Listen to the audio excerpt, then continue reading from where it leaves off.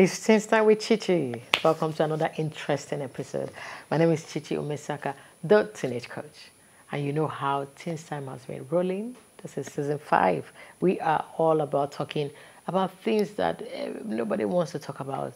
People, it's happening. They know these things are, there, but nobody would really want to talk about it. And today's show is one of the kind. It's us telling the young people, in spite of whatever the family is present to us, or you grow up and you're saying, okay, I'm being parented by just a single parent, maybe my mom or my dad, it's not going to affect me, or even my grandmom, it's not going to affect you. And I have super cool teenagers, young adults, in this studio who are going to help me inspire you. And I hope you will be inspired by the end of the show. Don't go nowhere. After this break, we'll be back to go into the topic of today. Sit tight.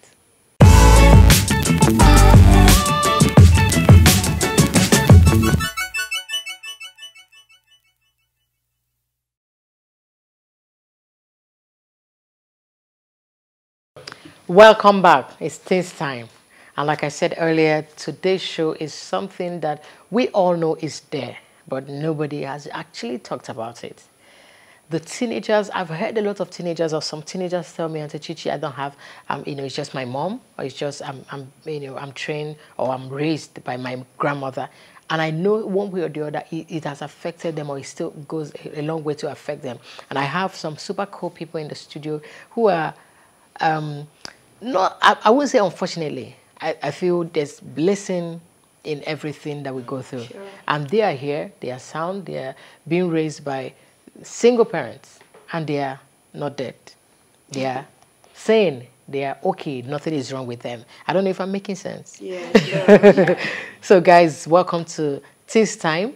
And Anita, Ma, how are you? I'm very fine, ma. Thank you, ma. Help me introduce yourself. Okay, hello, everyone. My name is Oyumobi Anita. I'm 17 years old, and I'm a 19 volunteer. And you just finished secondary school? Yes, ma. Okay, fantastic. Hello. Williams. Hello everybody. My name is Williams Kofi. I'm 21 years. I'm a trumpeter, a professional trumpeter. I play at Streams of Joy Umuahia, if you know that. Then I'm also a TSO ambassador. TSO is an organization that is based in Port Harcourt, and I'm also a 19 volunteer. I really love Auntie Tia and what she's doing. Thank you so much. Hello guys, I'm Ombanifu Victory. I'm done with secondary and 16-year-old teenager. And I'm also the founder of Victory Life Foundation, Nigeria, Abia State, everywhere, all around. I'm also the teenage queen of Anambra State, and also the model of the year for Abia State. She's a model. She's a model. She's amazing too. Okay, guys, straight into the topic. I have heard a lot of teenagers say, because I'm raised by a single parent, things are not going well. So tell me, you are raised by your mom. Yeah. When did you lose your father? I lost my dad when I was 4. 4 years old. Wow. And do you think it, in any way, it has affected your upbringing or anything? No, not at all. My mom is the best. I can guarantee you that. Anywhere in the world, my mom is the best. Since I was 4 till now I'm 17, none of my brothers have gone astray. There is this mentality that when the father is not there, or when the family is not complete, things go wrong, especially with the male child. And it's not like that in my family. I don't know why people have that mentality, but it doesn't work that way. My family is straight, smooth and sound, although it isn't perfect. You understand? Everybody have his or her own imperfections, but we are good to go. Fantastic. I'd like to hear that. Williams, tell me. Mine is an experience that's combined, because I actually grew with my grandmother. We were together, like she was my partner. She taught me how to cook. She taught me how to wake up at night to read, because she was a teacher. She would be writing a lesson note at night, so she would wake me up. So from there I learned how to write. And it was recently I discovered I could write very well. Wow. I was doing it when I was small, but I didn't really take it personal. I didn't take it intentional, but I was always doing it. I'll wake up, I'll write alongside with her, I'll read. And it was reflecting in my academics because I was a bit bright. Then somehow, my experiences is a long one, and it's it's interesting. I know we get to talk about that stuff as the Yeah, show goes. I think I can't wait. I want to hear about it. You were raised by your grandmom. What about your parents? Okay. I later found this out about, let's say, 4 years ago when I finished secondary school. My mom got pregnant before she got married. So she had an affair with my dad. So when he found out she was married, he denied the pregnancy. Like he said, he's not responsible, he's not doing anything, he's not taking it. So You don't even know your father? I've not seen him before, I don't know him. I went looking for him in 2015. I tried calling him. I met his family though, I met his sister. They're all cool with me, but he himself, somehow he said, he's still standing what he said before the whole incident. At some point I was glued in it, but I just had to shake it off, and I'm living my life. I'm trying to live the dream I've always had as a child. Because when I was a child, I didn't know all this, but I had a dream in my head. I knew what I wanted to be, even if it was not clear. But after all this, at some point I was cold, I was shuttered. But now I'm saying I'm living the life I want to live, like the picture I had in my head. I'm moving towards it. Fantastic, fantastic. I mean, I've seen people try to go into looking for their maybe estranged parents, and then when the person says, I don't want to meet you, it affects them emotionally. Yeah, it affected me because the time I went to look for him was the time I needed him most. Wow. Because, okay, I was going to a private school from my nursery to about primary 2. So my grandmom was raising me alone. Her husband was and she had 5 children alive, 5 alive children. Some died. So just imagine what someone who has 5 children will be doing. She has a lot to take care of, but she was still taking care of me as her own. I bear her son name. Wow. The coffee is from her. Wow. Is her son name. So she adopted you? Kind of. Okay. Kind of. Okay. I bear her son name. So she had a lot to do. So when I left secondary school, the financial bill was not much. Because while I was in secondary school, I was going to a government school. So you know how government schools are, it was just anyhow. But the financial commitment is little or nothing. So I was just there. I didn't really face the challenges. But when I got out of secondary school, she was retired already. You know how they do pensioners in Nigeria. So I was not like facing the real world. Like I had to become a sales boy several times. And at some point in my life, I've had to hawk. Wow. I've hawked pure water. No one knows. I've had to sell bags. There was a particular term I didn't go to school. I had to sell bags at junctions. And I've had to do stuff. I had to go to construction sites to build those stuff. They carry block and they carry sand. And I've had to do series of things. No one knows. And I just think when I'm doing all those things, what is always on my mind is the picture I have on my head. That has been one of my greatest motivation. I know I want to become this, and I'm going to become it. I just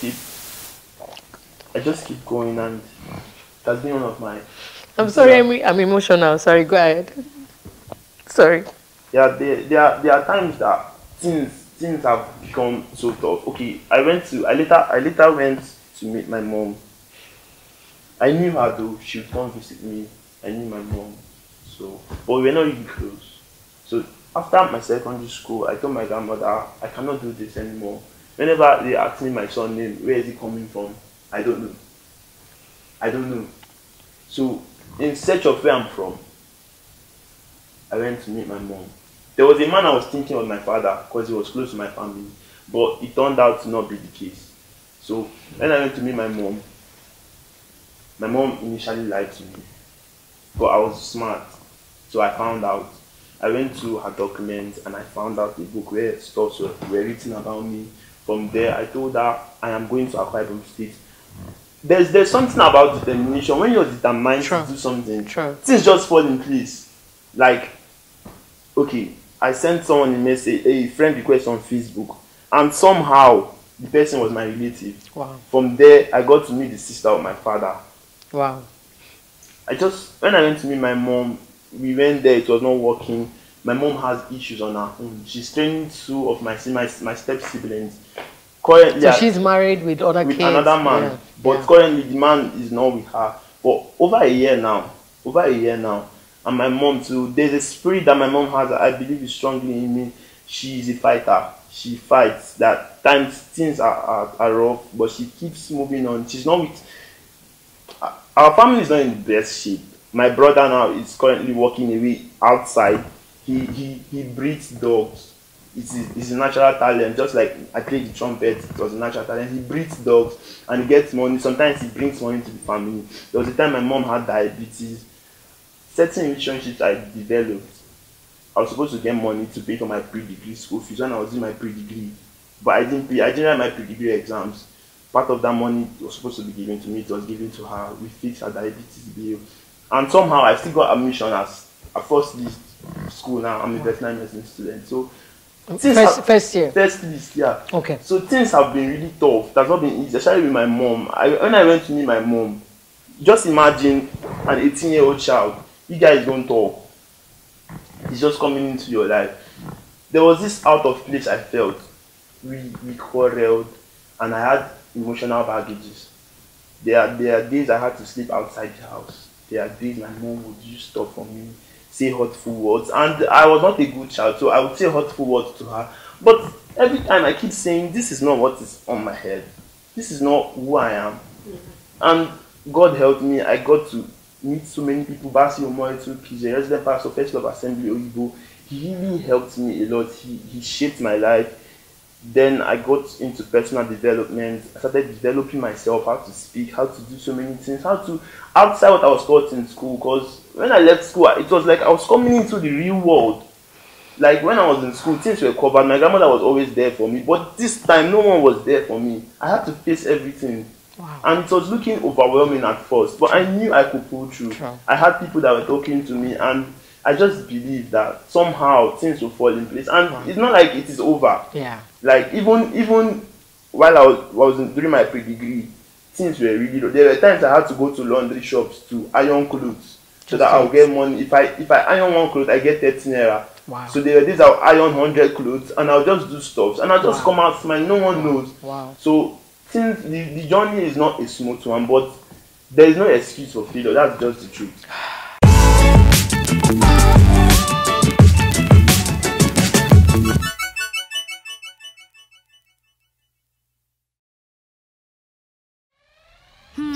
Time to explore. Looks like a fun way to learn. Awesome!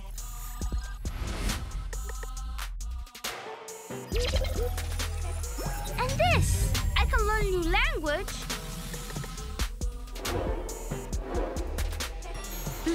We are music.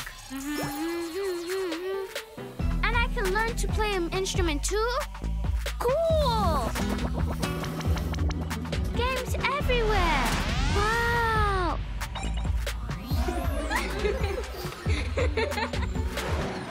Freebies! Free data, WhatsApp and birthday credit? I love it here. I'm never leaving. Play, explore and learn with MTN Impulse.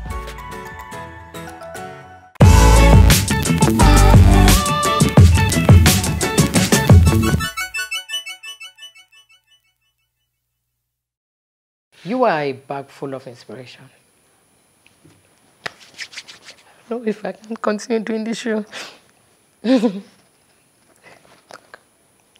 My name is Anita and I'm 17 years old. What has kept me going all this while is just God and my inspiration for music and my passion to talk to teenagers. Actually, I'm an inspirational speaker. I talk, I write. I love writing a lot, and I'm actually writing a book right now, so watch out for my new book. Thank you. I'm Mbani for Victory, and for me, everything has working perfectly for me so far. My inspiration has been the mentor I found in Auntie Chichi Umesiaka. There's two people I want God to bless for me, my mother and Miss Umesiaka. That woman made me who I am today. The fact that I am one of the youngest CEO in Nigeria, it's not easy something, is all thanks to God, my mother, and Miss Umesiaka. I will never forget you in my life. Even if I am dead, I will still remember you as I'm dead.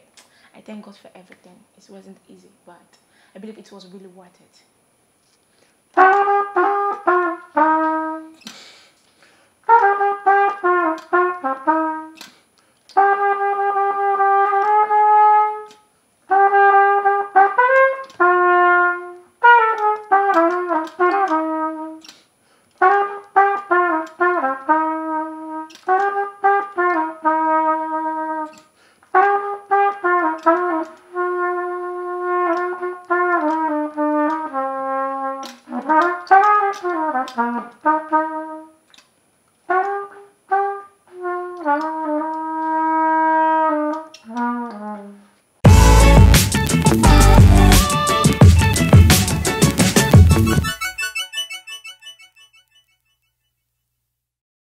Wow, you guys have stories that are, wow, unbelievable. I am still struggling to just keep up to finish this show. Anita, tell me, yeah, you mentioned something very key. A lot of people believe when there is no father figure, things can actually go bad. How do you think your mom has been able to make you guys to be responsible? I know you're not your mom, but I've seen one or two things. I believe you have seen one or two things that she's doing to help you. You are 17 and you just finished your junior work, your senior work, sorry, your senior work. So what do you think your mom, because I know there are parents that are watching, what is that advice you can give to parents that are watching to say, when you people are dealing with, teenagers are dealing with stuff, so what can parents do or that parent do to help the teenagers or their children deal with the absence of the other parent? Okay, not sounding too religious, but I'm going to be religious right now. The main thing that has kept my family till today. Some people might say you're a teenager, you don't know what is going on behind your back, but I know everything. It's God. From day one, from the day my father left us, it has just been God. My mommy has just been on her knees. She has just been on her knees. I don't know any other thing that my mom has been doing if not God and prayers and words. And words. Since my dad left, some people might see us and say these children are so disciplined. It's like their mom used cane on them. But since my dad left us, my mom has never used a stick of broom on our body. Never. And it has just been good. She has just been praying. It is just that prayer that, some parents, they say I'm too busy to pray. I go out by 6. I come back by 6. Or you can pray anywhere. You can pray anywhere. You're not doing a 6 to 6 fasting. Even those that are doing 6 to 6 fasting, they do pray. It has just been God all this while. It has just been God that has been keeping us. Even, okay, let's take this for an instance. Victory said friends and all of that. My eldest brother, he's a shoemaker. I mean, a shoemaker. He's not a shoemender. It was due to friends. He started this when he was small. He almost burnt the whole house with carton paper. And my dad will always pursue him. And my mom will still go on her knees and say, God, if this is the dream of this child, let it continue. Until now, my brother makes shoes for his lecturers. Wow. And he's a student. He's a student. He's a polymer and Telsa student at Futo Owerri. Wow. He's a polymer and Telsa student. And I can't think of any other thing my mom is doing right now, if not prayer and words. She will tell you, yes, he's useless and all of that. I know that it is not good for parents to abuse their kids verbally, but she's not telling you you are useless for you to be useless. She's just telling you you're tough useless love for you to be useful. Tough love. Thank you so much, Anita. Tell me who you tell me your friend and I'll tell you who you will become. That's a Chinese proverb, but it's everywhere. And another thing is you need to believe in yourself. I need to add that. Believe in yourself. Find yourself. If you don't know who you are, people would deceive you. People can mislead you. Will mislead you. Another thing, learn a skill. She's 16 and she has started her own business, a modeling agency, a modeling company. You couldn't do that if you didn't find yourself. So you find yourself and learn a skill. Find something to do that you can easily fall back to. That's one way to develop yourself. Williams, how did you learn this in the first place? When you were busy doing job, you got me crying, boy. Okay. You got me crying. That's not fair on national TV. Oh my God! I think this is the second time I'm crying on national TV. Okay, so how did you learn this? Okay, this is actually a long story. Make it short. I grew in Waterside in Port Harcourt. They call it Waterside. It's like creeks. So the place was not nice for children to be at. Like, if you're there, you just get involved in cultism and so many other stuff. So my grandmother would always send me to church. She would send me to church. I don't know why, but that was the thing I knew her for. Besides the fact that she was indulging me in her activities, we had to go and edit minutes and all those things. She would just send me to church. And while I would go to church, they would gather children, because I was not the only one that would be sent to church though. They would gather children and they just start teaching them trumpet, different instruments, different musical instruments. Salvation Army though. So they would teach them instruments. So I was just learning, and I took it personal. I don't know. It was kind of my time. I took it personal, and a lot of people dropped.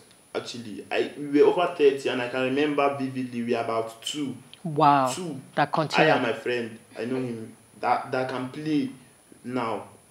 So a lot of people dropped. So that was how, while I would go to church, I just learn, and I took it personal. And you have improved yourself. Yes, okay. Yeah. What's your advice to parents? To your father, if you get an opportunity to talk to him, what will you tell him? That's a very trigger one. Okay. Before I give my advice, actually, I don't know what a father figure is like up until recent, when I met different kinds of fathers. I've seen different kinds of fathers. I've seen fathers that are not good, and I've seen fathers that are nice. I've had to talk with people, and I just feel like they are my father. The way they talk to me, the way they just I would advise him to not let go of me before I was born. Then secondly, okay, I'm trying to put myself in his position.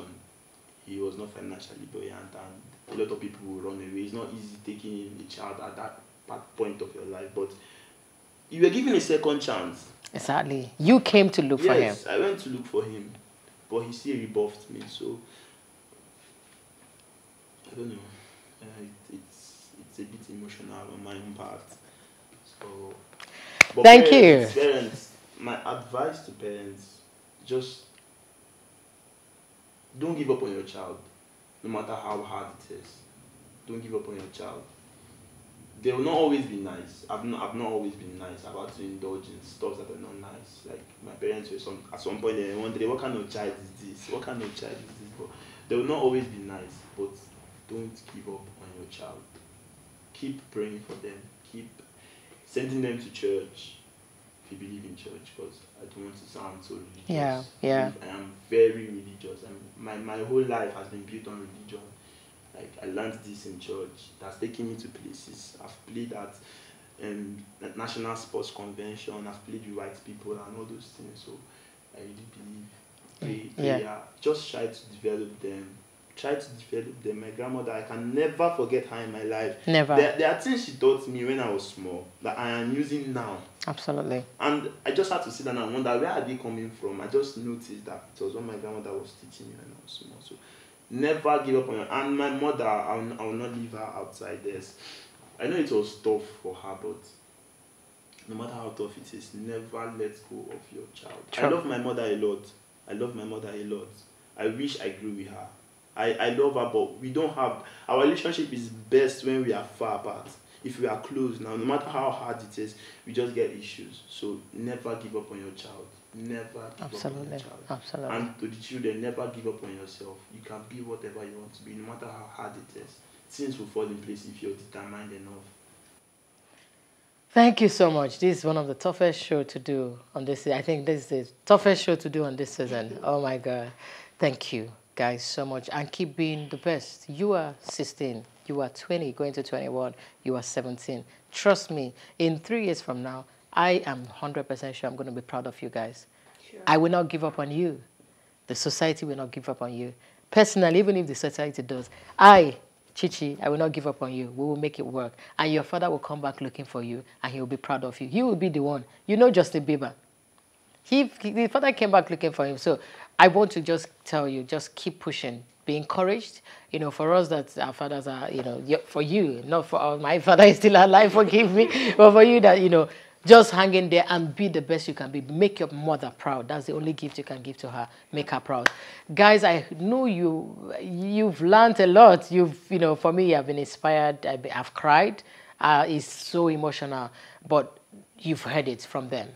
Let's just do something. Parents, we can do better. We are losing a lot of our kids today into, thank God they're not doing drugs. Thank God they are not into cultism. Thank God they've not gotten into some social vices. Because they are strong-willed, but a lot of other kids have not been able to maintain that. Please, let's get back to parenting right. being the best we can be. Teenagers, trust me, even if the whole world gives up on you, don't give up on yourself. I know you've learned a lot from them. Until I come your way next time, remember what I love to tell you. You can become whatever you want to become. It's only in your hands. Believe in yourself. Bye. We'll see you next week. Bye.